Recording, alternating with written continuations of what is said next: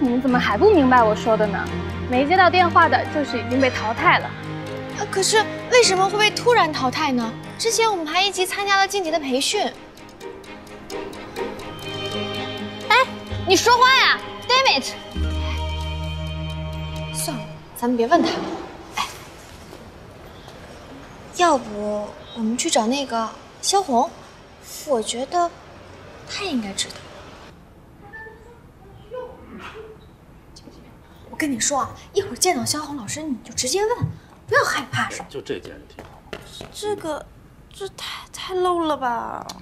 咱们身材好，对不对？你这不露出来，你这别人也看不见啊。去拿试啊！我跟你说啊，去年选秀的时候，2个女孩争冠军，这个才艺和这个样貌啊都不相上下，连评委都分不出伯仲来。最后胜出那个，还就是通过我调教的。这是真的吗？当然是。这选秀啊，其实就是过5关斩6将，你连我这关都过不去，你怎么过段总那关？我跟段总这么多年，我对他的脾气秉性最了解。我跟你说，只要是搭上段总这条线，别说这选秀了，你将来的路都不用走。段总喜欢我这样的吗？这段总那么大老板，他怎么表现出来对你喜欢？你想想。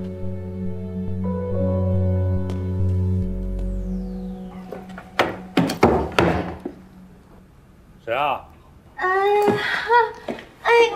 你们在这干嘛呢？啊，小小，哦，我迷路了。这个公司怎么那么大呀？就老是找不着。哎，怎么回事啊？你们这2个小孩子，这来公司多少趟了还不记得路？这公司总共才多大呀？我就说吧，往那边拐。你别说，你看那边像是有路，我来公司次数又不多。这样吧，肖老师，我送他们出去吧。行。好，谢谢老师。你慢着点，真是啊！你走吧。老师再见，老师再见。再见。老总再见。再见啊！无意间说过些什么，别当真，何不一笑而过？何必拆穿别人身上的保护色？我并不想让谁看见心里的脆弱。如果是我看着你什么都不说，你是否懂我在想什么？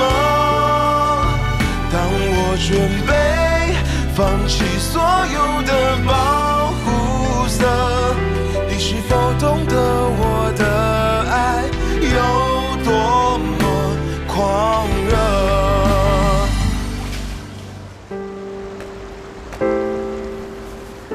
这个身材给扫把星真是白瞎了。哎呀，真是可惜了这副好皮囊。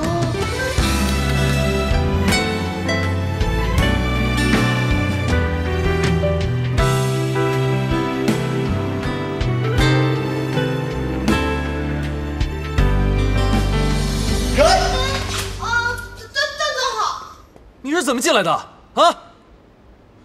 快出去！不要！我好不容易突破重重关卡才到这儿的，段总，我只有几句话要跟你说，几句话就好。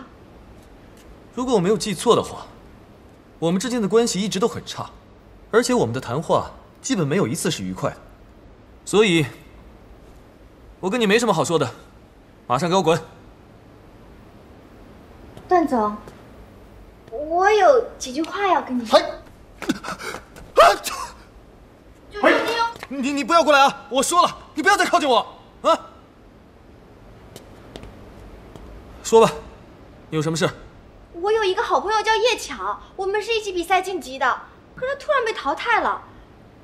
我觉得吧……你觉得什么？我觉得你是不是讨厌我？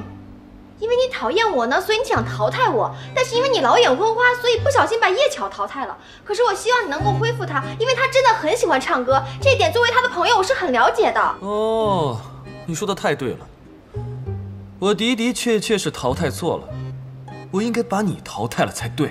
我就知道。好了，你说完了吧？说完赶快滚！等一下，段总，我觉得我们两个也算是不打不相识。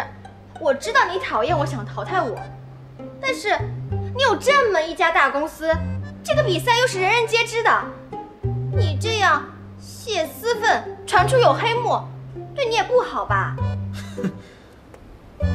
你说这些话是在威胁我吗？怎么是威胁呢？我就是想让你考虑一下，别逼我动手啊！你过来求我不要淘汰你的朋友，总要拿出点诚意来吧，不然我为什么要理你？什么诚意？这个嘛，当然要投其所好了。唉，像你这种心机女，在来找我之前呢，肯定是把我的个人喜好都已经查清楚了，没错吧？哎，这件不错，你把这穿上。这也太 low 了吧！你连我这关都过不去，你怎么过段总这关？我跟段总这么多年，我对他的脾气秉性最了解。这个我确实了解了一点。那行，那你现在就开始秀给我看。不是吧？他在说什么呀？这东西怎么秀啊？哎，对不起，我做不到。既然做不到，你凭什么到这里来求我呀？你就不能有点别的喜好吗？你这个喜好，我真的迎合不了啊！难不成你想让我改变我的喜好来迎合你吗？神经病！不要在这里浪费我的时间了，赶快滚！段成轩，我早就听说你喜欢潜规则，我开始还不相信，没想到你真的是个流氓，你恶心，居然逼我换那种透明的衣服，我受不了！什么透明衣服？你别装了，我之前都亲耳听到了，你刚才不也逼我换吗？你长成这个样子，我说你还有什么可看的呢？既然这样，那就按照你说的，你现在就换上你刚才说的那种衣服。可以的话呢，我就不淘汰你说的那个什么叫叶巧的朋友了，我也绝不会淘汰你。怎么样，衣服带了没有？你说真的？说话算话。哼，你等着。看，这是录音笔，我们两个刚才的对话我已经一字不落的录下来了。如果你不想在公众面前丢人的话，恢复叶巧的名额，而且不许淘汰我。你居然敢录音！你不是说我是心机女吗？心机女的定位不就是应该这样吗？给我，给我！不给，凭什么？